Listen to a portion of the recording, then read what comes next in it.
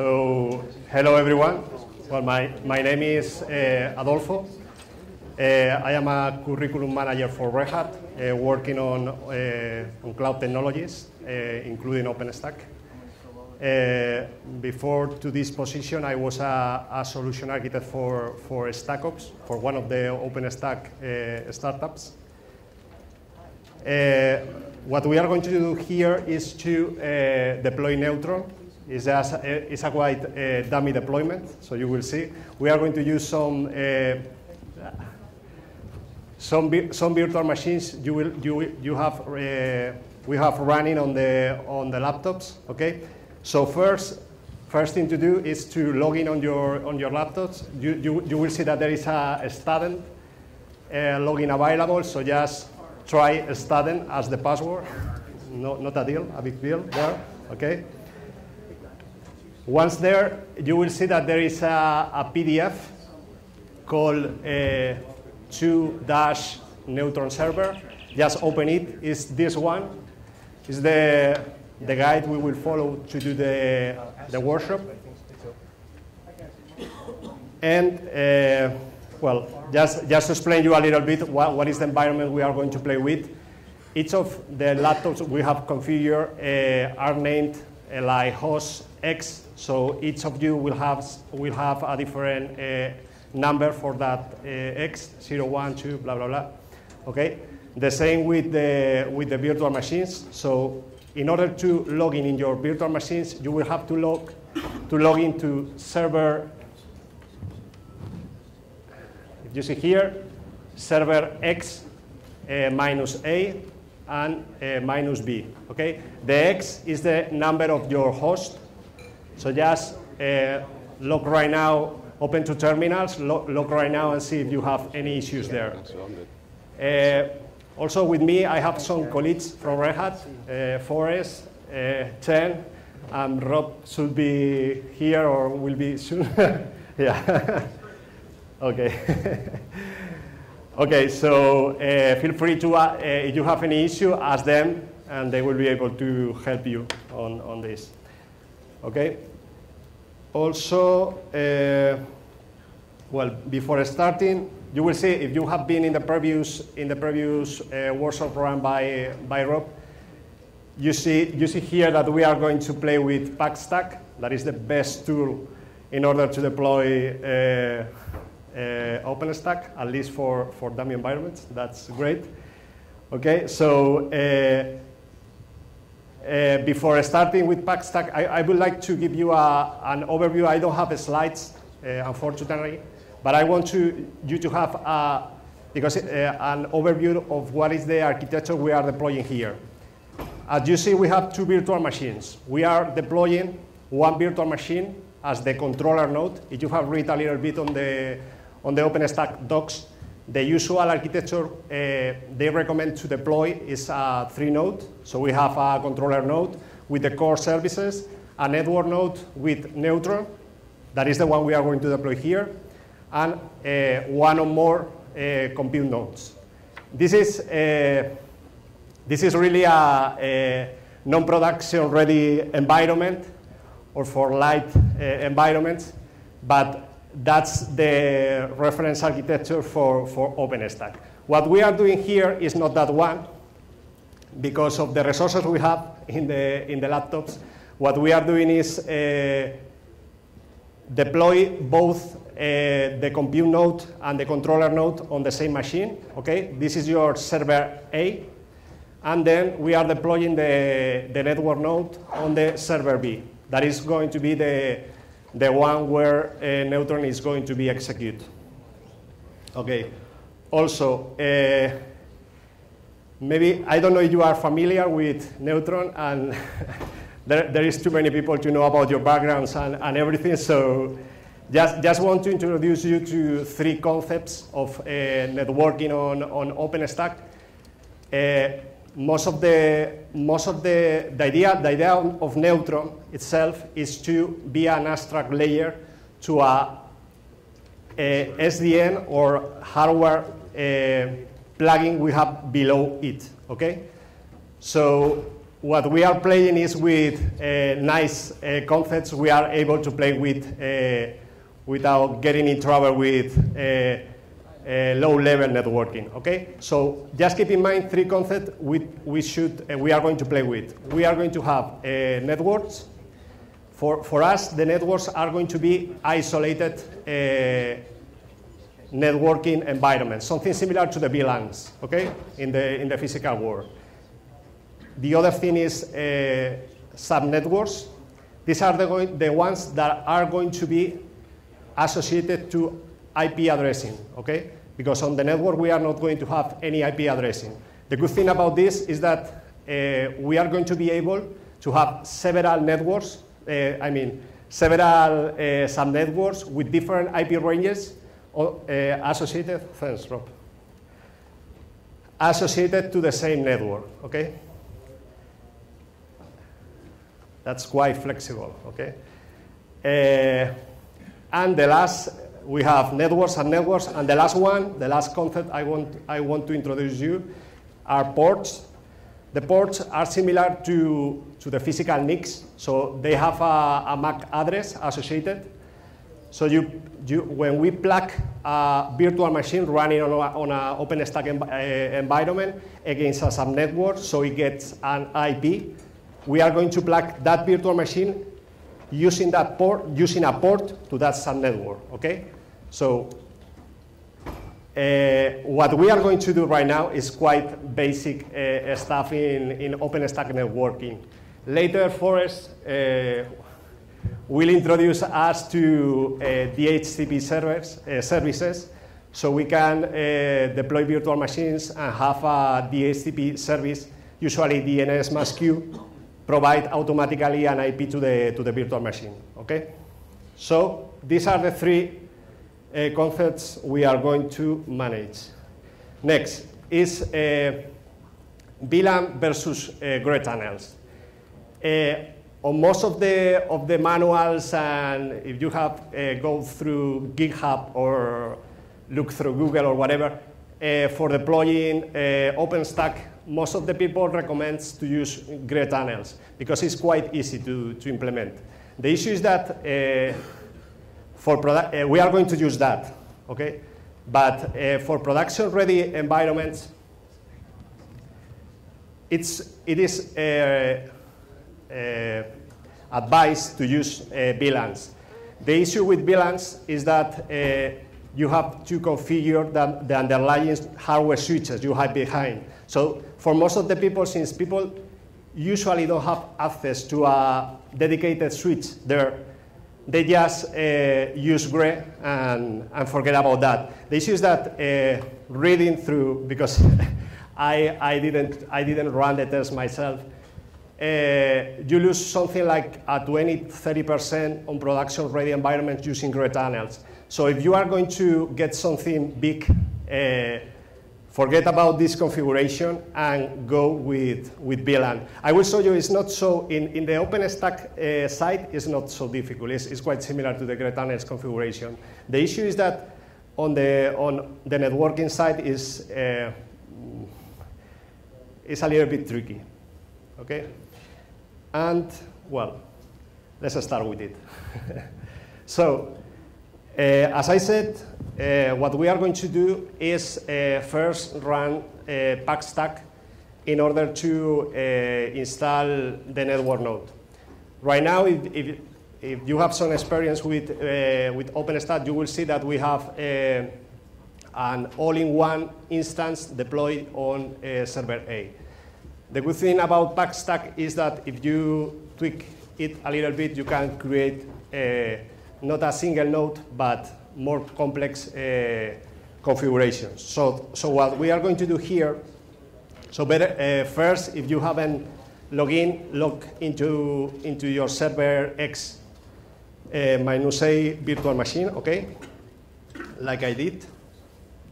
The password there is Red Hat, okay. Same in server B. Okay, so what we are going to do is, well,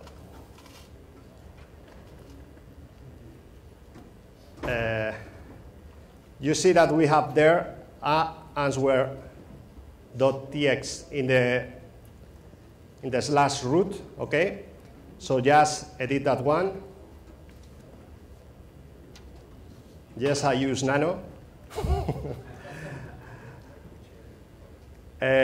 Okay, so if you look for, you see here that we need to change some parameters. The important one, since Neutron is installed, config Neutron install parameter is already set up to yes. So you just need to change the two ones that includes the IPs, okay? The config Neutron server host and the config Neutron metadata host. The issue there, you see that this is a X, you see 172.25 and a X plus 100. What that means is that you have to add to your machine. Imagine you are in host 1, you need to add 1 plus 100. So it's 101, okay, 101. Okay, that's for each virtual machine, the two virtual machines we are managing, they have two virtual interfaces. Okay, one is the public one, that is the x.10, and the other one, the x plus 100, is the private one. Okay, this is the minimum networking you need on a node in order to deploy Neutron. Okay. Okay, so let's go to config. Let's go to change this. Change this. Okay. So first, you see that this is well, the server A has the .10, and the server B has the .11. So what we are going to do, since we are going to deploy the network node outside on server B. Okay, right now it's running, all the Neutron services are running on the server A. What we need to change is the IP to point to the server B1. Okay, so it's 11 there. And we have to do the same with the metadata. What is this? If you play with PackStack later, this session, you will see that you need to maintain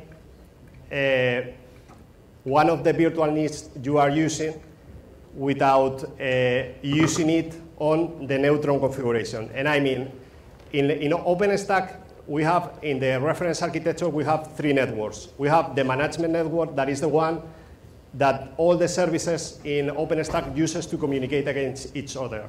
And that includes also the messaging broker, QP, RabbitMQ, whatever you use, and the database, MySQL, Postgres, whatever you want to use there. It is important that when you play with PackStack, don't set up the networking stuff, and you will see it with Forrest on the same place, on the same NIC that PackStack is using to deploy the services. Okay. For us here means that instead of using the public one, we are going to use the private one. That is going to be our management network, okay? So let's look for the metadata and do the same. It's just changing this. I don't know if you have experience deploying OpenStack by hand, but this is quite an improvement, really. Okay, so we are done. You see there the Neutron KS password, the Keystone password that is set up to Red Hat, but that should be already set up there, so you don't have to change that. Okay, so if we go out from here, now next is just run PackStack in order to deploy the network node. You see here that we don't have anything, any service on the server B running, okay? And if we go to server A, you will see, okay, we have everything running here, okay? So now that you have it, okay, on your server A, is just, okay, it's set up. Okay, so let's run PackStack in this way. If you haven't been on the previous session, with PackStack, what you do is first generate an answer file like this. Okay, you can place it wherever you want. And later you can modify that answer file. It has, the one we generate has the default values for the parameters, so you can deploy an environment with that. But if you want, you can enter like we have done and tune it a little bit. So once you have everything set up, you just run PackStack against that file. Okay, so it's like this.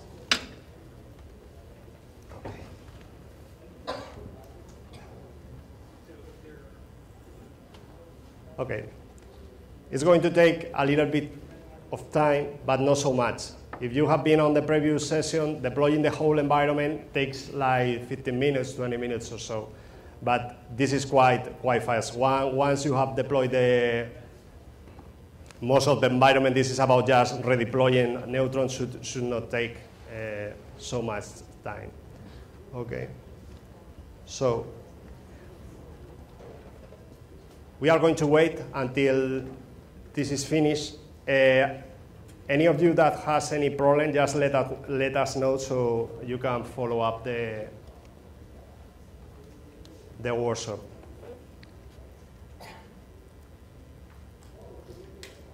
As I said, if you are able to, once you decide to go in production, try to get a dedicated switch for playing with OpenStack, with Neutron. Okay. I will show you later where the configuration options for VLANs is located. It's as complex as configuring gray tunnels, and it's just about providing a range of VLANs that you want to use for the networks, the virtual networks that we are creating in OpenStack to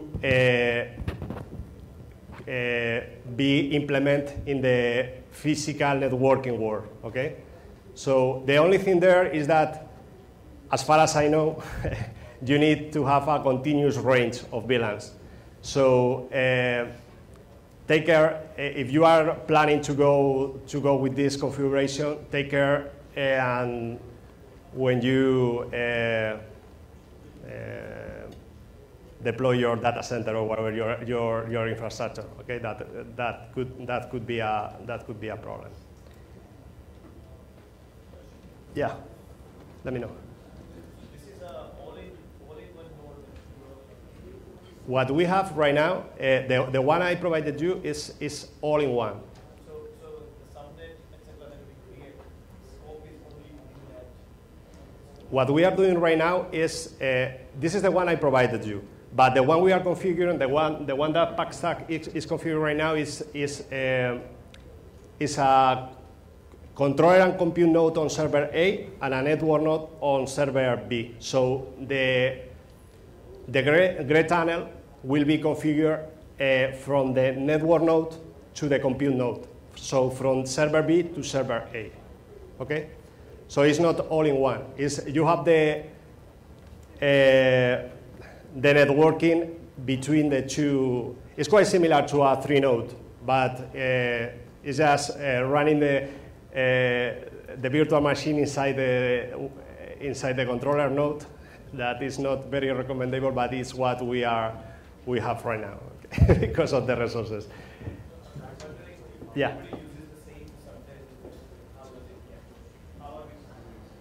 No, I mean on the subnets. You mean the environment?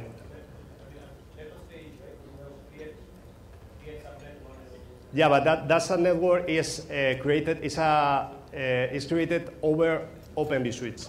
That is one of the plugins of Neutron. So it's independent on the physical NICs you have on the machine. Okay. Well, on the virtual NICs you have on server A or server B. It's completely independent. This is since we are working with gray tunnels. You are a tunnel is created against the virtual interface, the one of the virtual machine that you are using, and then this is sent to the network node, for example, and there it gets out. But it's you are not. It's completely independent from the virtual NIC of the virtual machine. I mean, okay. So you can play with the subnets and the network we are going to create are. You can think about those as virtual. So you can create as many as you want with the IP range as you want, plug in as many VMs as you want. The ones you can place in the virtual machine we have as a controller and as a compute node, and that's it. You have to, in VLANs, when you set up VLANs, you have to think a little bit how to implement that on the physical world. But with gray tunnels, you just configure the gray to go through a dedicated, through one of the NICs that is being used in the compute node and in the network node, and that's it. You forget about touching any of the physical world. Okay. The issue there is that this is good if you want to do demos as this one, or if you want to run proof of concepts or that. But if you are going in production, this is going to become a nightmare from the time you get up a third virtual machine in a compute node. That's going to be a problem. Okay.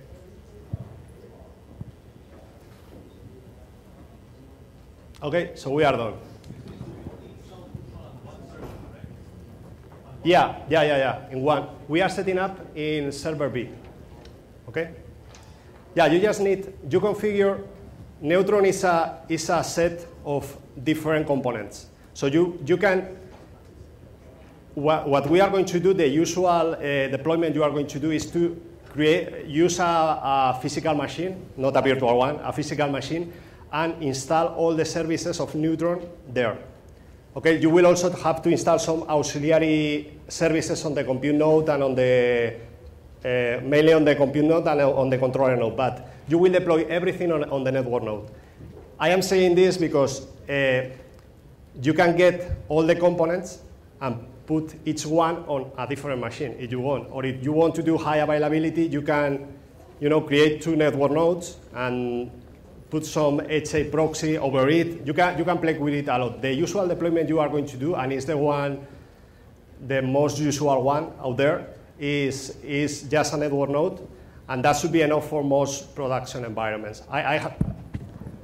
On the environments I have deployed, I never have seen a problem with that. The only issue you are going to have if you deploy like this on a network node is that when you create too many subnets, you have many users, and you create many subnets, networks, ports, you will see that the OpenStack database, because this SDN uses a MySQL database as a backend, is going to suffer a lot. So if you have it over a slow disk drive, you are going to get problems there. But that's the only issue you are going to face. But this is on a quite big environment. Okay. It's not just Neutron servers, also other services are installed. Yeah. What we are doing is, I am deploying Neutron server and OpenStack, and Forrest is going to deploy DHCP. Okay, the DHCP agent and the L3 agent. That are the other two big components of Neutron. This one's on the network node. In Neutron, you have this component. You have Neutron server, the Neutron L3 agent, the Neutron DHCP agent. Okay, so usually you deploy everything on the same machine. That is they call it network node. Okay, so what I'm going to do right now is just to deploy the Neutron server and OpenStack. So I am going to play with networking because I am going to deploy an instance, but it's going to be just a stack. It's going to be dummy stuff. I don't have DHCP, so I am going to have to create a port and assign a IP. Okay. I will show you. Okay, okay, going through the. Yeah. Yes, if you can. Okay, if. Okay, going through it.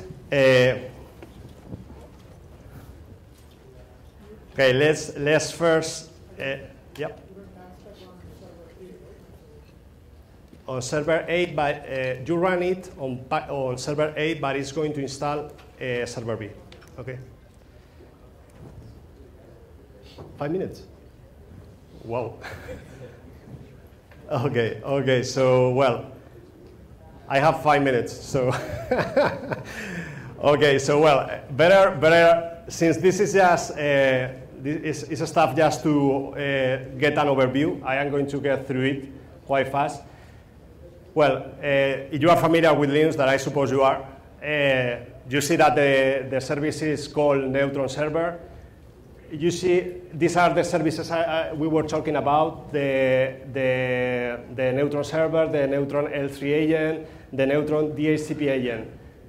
The rest are auxiliary service, okay? So we have also the metadata. Metadata, you will see when you play more harder with VMs, you will see that you will need it to deploy virtual machines in order to get data sent by the user when at the deployment time. You see the OpenVSwitch agent. This is the one for OpenVSwitch, but you can play if you have, for example, Cisco or Arista Networks network infrastructure, you can deploy with the plugins of these network hardware providers, so you can get the most of the functionality they are providing, and you can offer your cloud users quality of service, for example, for their subnetworks and all that stuff. Okay, here we also see that these two commands is just to show you that Neutron uses as a backend both MySQL, okay, on the 3306, and Cupid, that is the one we are using right now on Red Hat as a messaging broker backend on the 5672. And the Locke, the Locke location, okay, the server.log. Okay, playing with the static ports. What we are going to do here is just to deploy a virtual machine with an IP we are going to assign statically to that virtual machine. How we are going to do that? First, we are going to create a network that we call here internal one. Then we are going to create a subnetwork. You see that we set up no gateway, we disable DHCP, and well, that's the range we are going to use. Really, we can use there whatever range you want to use. The only thing is that never use, if you have a management network, never use the management network range. That is something that they miss on the manuals, because if not, you are going to get a mess with root on the. Yeah, if you are deploying when you create networks like this, I am talking about Grizzly, okay? So I don't know in Havana, but never create subnets that uses the IP range of the management network you are using for your OpenStack environment, okay? That's been on the safe side.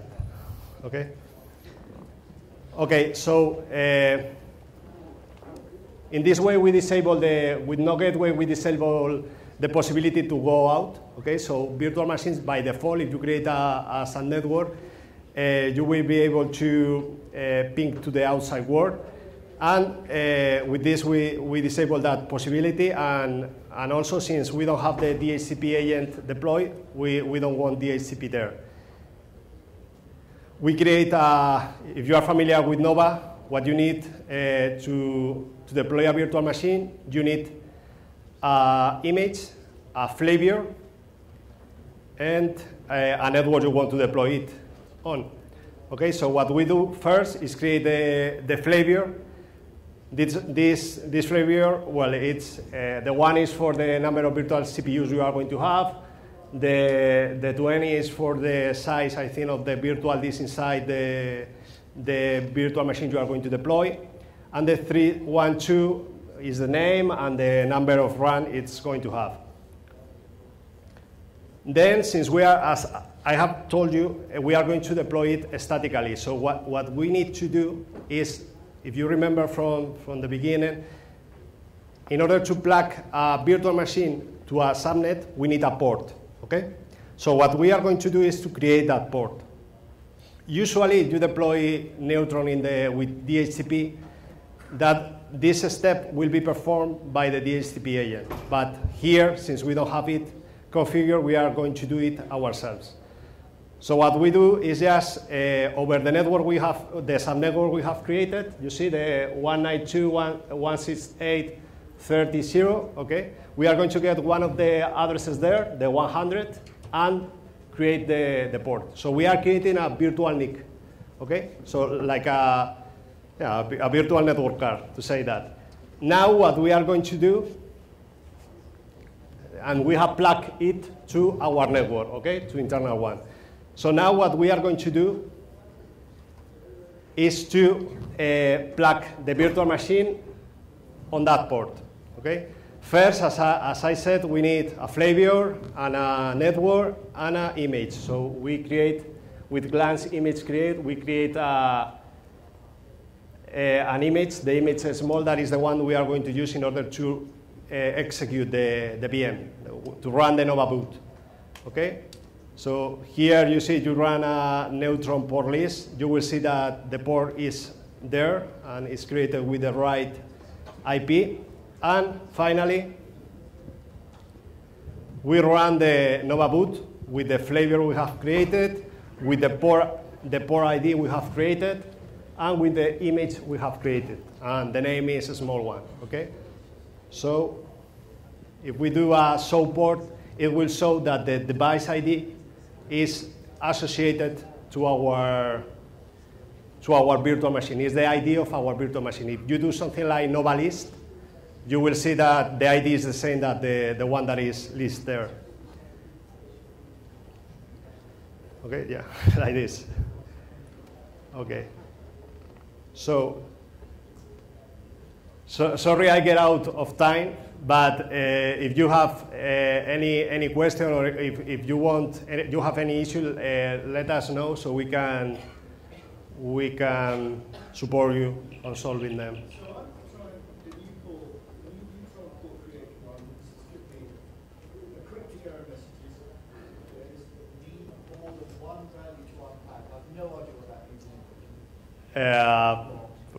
Yeah, I can. Yeah, spend some time with you right now, no problem. should work fine. That should not be a problem. Okay, so I think we are out of time, no? Yeah, okay. So let me know if you have any issue, if you want to rerun the session.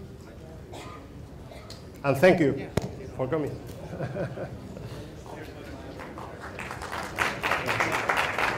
Thank you.